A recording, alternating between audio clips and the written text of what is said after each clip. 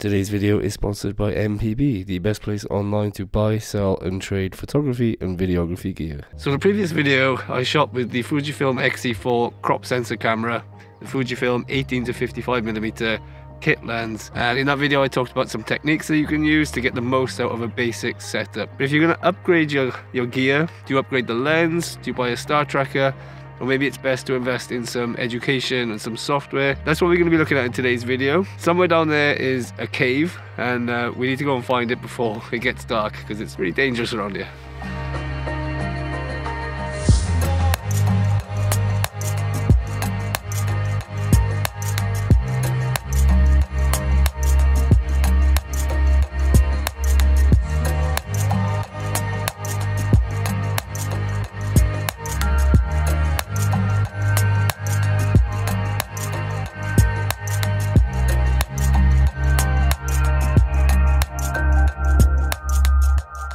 So I'm on the Lycian Way on the southwest coast of Turkey, and this cave was brought to my attention by one of my YouTube followers, Maximo Science.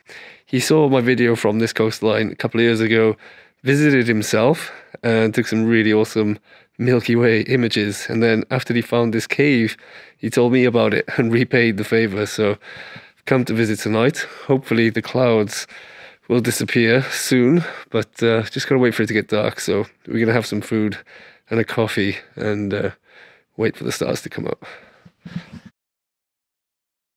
Alright, first let's talk about upgrading the lens. So the problem with kit lenses is that they only go as wide as 18mm. On a full frame that's 27mm, and it's quite tight and quite difficult to work with. In astrophotography it's nice to have ultra wide lenses so you can get a lot of the landscape and a lot of the beautiful night sky. So upgrading the lens allows you to get a wider lens, which is a lot easier to work with, especially if you're a beginner in astrophotography. The other issue with kit lenses is that they typically only open to f3.5, so they don't let much light in. The Fujifilm lens, I was quite surprised, it opens up to f2.8 at 18mm, which is really good. But if you buy a prime lens, you can get even wider apertures. So I've gone for the Sigma 16mm f1.4 lens. So f1.4 is super wide. It's going to let a lot of light in to each exposure. 16mm doesn't sound significantly wider than 18mm, but it is a lot easier to work with. It's a 24mm equivalent on a full frame camera. 24mm is my personal favorite focal length to work with, because if it's not wide enough, you can shoot a panorama. If you wanted a wider lens, another really good lens for beginners in astrophotography is the Samyang 12mm f2 lens. It's a very compact, very affordable lens, really good for astrophotography, and it's really nice and wide. And if you're a beginner, that would probably be the better choice. Yeah, I'm gonna get some shots with this, probably do a panorama inside this cave and see what we can achieve.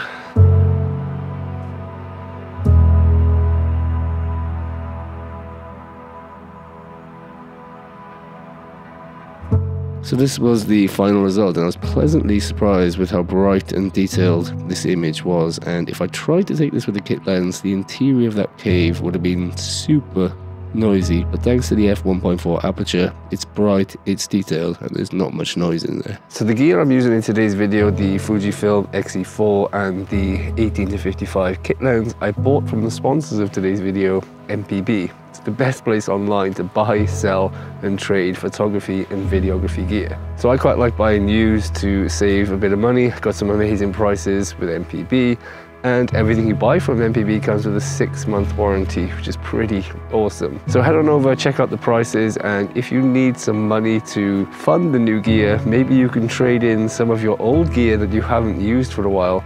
Just head to mpb.com, let them know what you're trading in, let them know the condition it's in, and you'll get an instant quote online. If you're happy with the quote, you can arrange a collection from your address at a date of your choosing, completely free, and everything's just swift and professional and easy. You get paid pretty quickly, and so you can have some money to buy some new gear. So follow the link in the video description down below, check out the amazing prices on mpb.com, and maybe trade in some gear that you haven't used for a while. So what about purchasing a star tracker? Well, a star tracker is going to allow you to get much longer exposures of the night sky without any star trailing, and that allows you to get much more detail out of the Milky Way and other faint objects in the night sky. The problem is, if you're using a poor lens on a star tracker, you're still using a poor lens. I mean, you might be able to stop the aperture down to f4.5 or f5.6 and get better performance out of the lens, but the lens still might be soft and you still might be struggling with the 18mm focal length. And so personally, I recommend you upgrade your lens before getting a star tracker. The other issue is that when you start tracking the night sky, the foreground becomes blurry. So you have to take a separate exposure of the foreground and then blend those two together in Photoshop.